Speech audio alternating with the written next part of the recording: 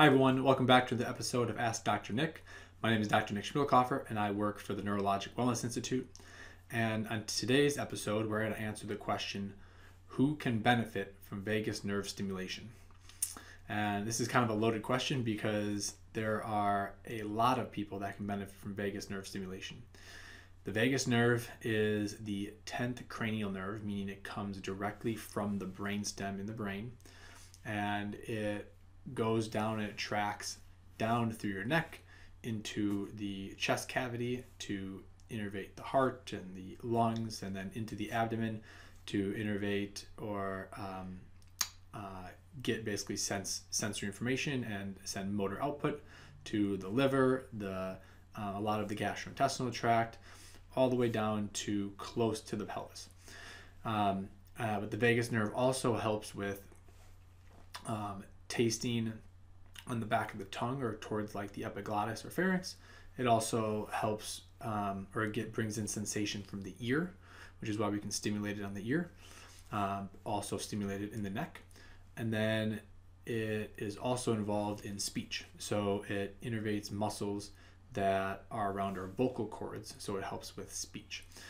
And so the vagus nerve does a lot of things. It is also termed the wandering nerve or the wanderer, as that is what vagus means in Latin, because it just does wander down into a lot of areas of our trunk and abdomen. So with the vagus nerve stimulation, a lot of people can benefit because it is going to put you more in the rest and digest or parasympathetic nervous system. The autonomic nervous system is broken up into fight or flight, or sympathetic, and rest and digest, or parasympathetic. And the vagus nerve activates more of the parasympathetic, and that can help decrease inflammation, whether it's chronic inflammation, acute inflammation. It can help put people in a more calm state, so it's good for people with anxiety and depression. There are many uses for vagus nerve stimulation. But we're going to get into a paper that's, as we just get into it here, it's from the Journal of Inflammation Research, and it talks about a review of vagus nerve stimulation as a therapeutic intervention. It is from 2018. This article talks mostly about invasive vagus nerve stimulation. So basically, people will get a vagus nerve stimulator or an electrical transducer that's wrapped around their vagus nerve. Typically it's the left vagus nerve versus the right, but it gets wrapped around and then it sends impulses every 30 to 90 seconds. I think you can be also triggered manually as well. But this, I think, is a good paper to look at to just see all the potential benefits, even though in our clinic and in a lot of other places, and even at home, you can stimulate your vagus nerve electrically, that is non-invasive. So either on the ear or on the neck directly with, again, an electrical device, stimulating device. So if we look at the paper, the abstract just kind of talks about how the FDA has approved clinical uses for vagus nerve stimulation. The vagus nerve stimulation is currently FDA approved for therapeutic use in patients over 12 years old with drug-resistant epilepsy and depression. So basically, people with epilepsy, so a lot of seizures, chronic seizures, can get vagus nerve stimulation invasively to help prevent them. Depression as well, which is pretty cool.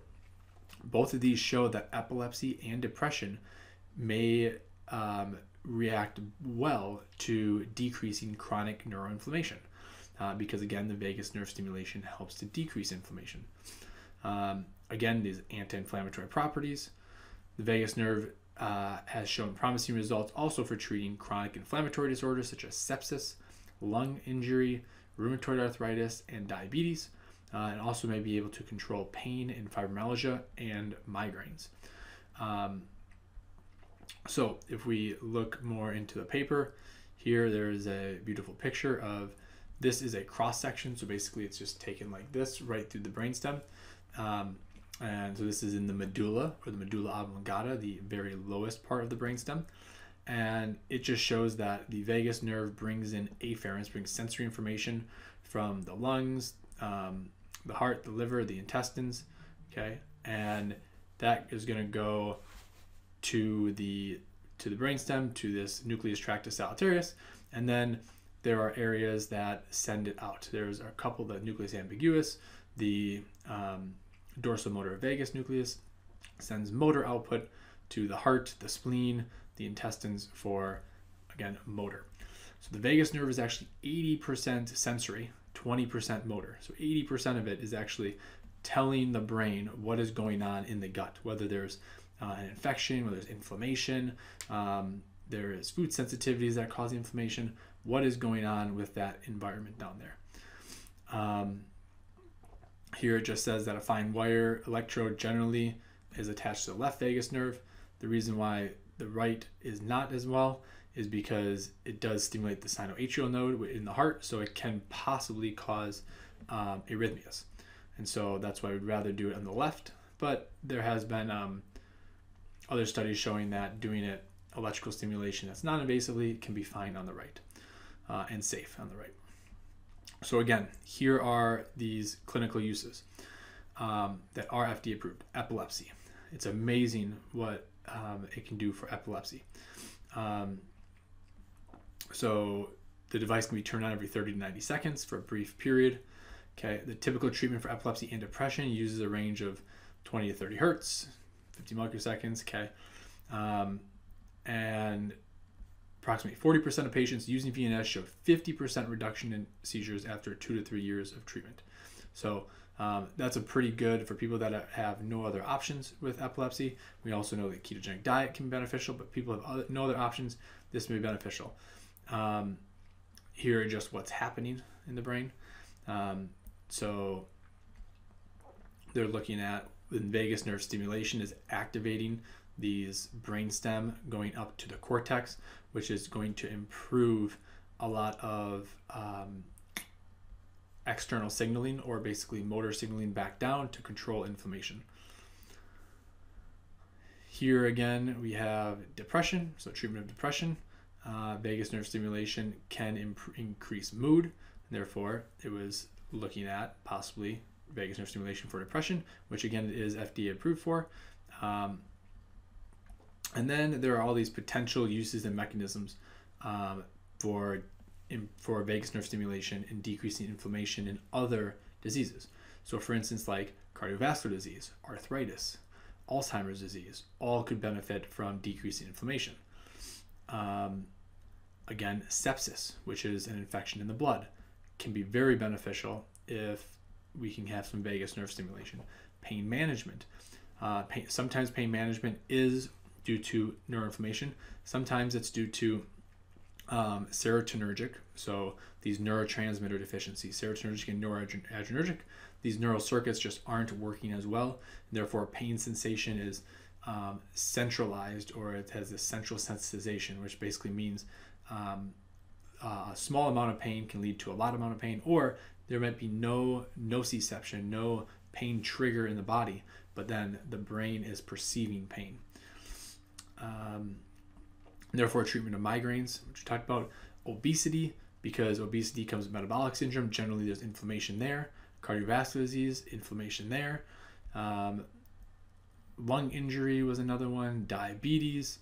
And of course, more of my favorite is stroke and TBI, because that is what we deal with a lot here in our clinic. And so we use vagus nerve stimulation a lot with patients who are post-stroke or post-traumatic brain injury, because we can alleviate, or we can decrease the neuroinflammation, whether that is acute neuroinflammation or chronic neuroinflammation. So this is just a quick summary, a quick paper of who can benefit from vagus nerve stimulation. Like I said, a lot of people can benefit, especially when we can do it non-invasively. Even though this study looks mostly at invasive ways to stimulate the vagus nerve to help people with different conditions, we can do it non-invasively and still get many benefits. It is generally a fairly cheap modality, especially if you're using electrical stim. If you want to do things at home, you can do things like meditation, gargling, chanting, singing, anything that's stimulating your throat. You can do deep breathing exercises, whether that be resisted breathing or just breathing where you exhale out longer than you inhale. There are many ways that you can stimulate the vagus nerve. You can probably find them on YouTube in multiple areas, but vagus nerve stimulation can benefit so many people, so I really suggest you looking into it. If you have any questions or comments, please leave them below. If you have any suggestions for future topics, I would love to hear them. Thanks again, and have a great day. Stay healthy.